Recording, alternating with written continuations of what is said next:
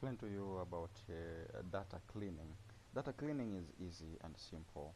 So after getting to these values, frequencies, but by the way, if you do not know how I got here, you simply go to analyze, then you go to descriptive statistics, you go to frequencies, then okay, so then you remove all these here variables. These variables will be here, but you'll move them to this one.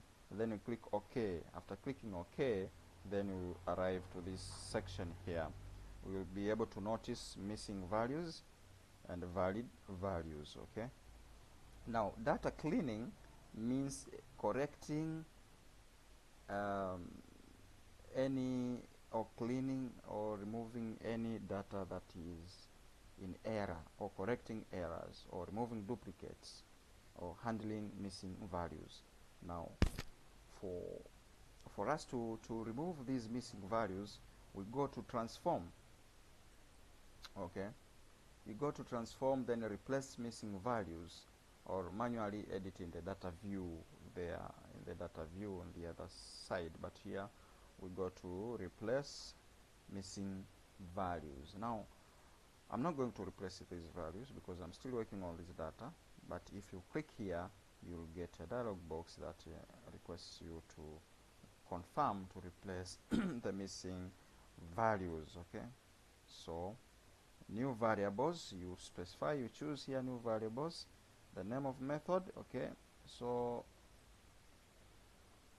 okay, this will come here, then you click OK. Then in every variable, the missing values will be replaced. I think you've gotten here. So let's see now how to remove duplicates.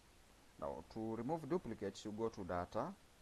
While you are still here, you go to data, then you identify duplicate cases. Okay, so you can define matching cases. Also, you can choose matching groups by moving this to these sections. Okay, to these sections, and you click OK to run the program. The same, and you'll get desired results. Now, for data visualization, this I'll make a separate video so that we do one thing at a time.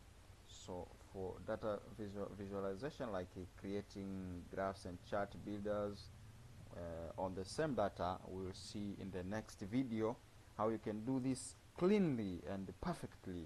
So please subscribe to this channel for you to get more videos which relate to this content on SPSS, to simplify your work on research and the management of projects and other important things that require you to use SPSS program with easy.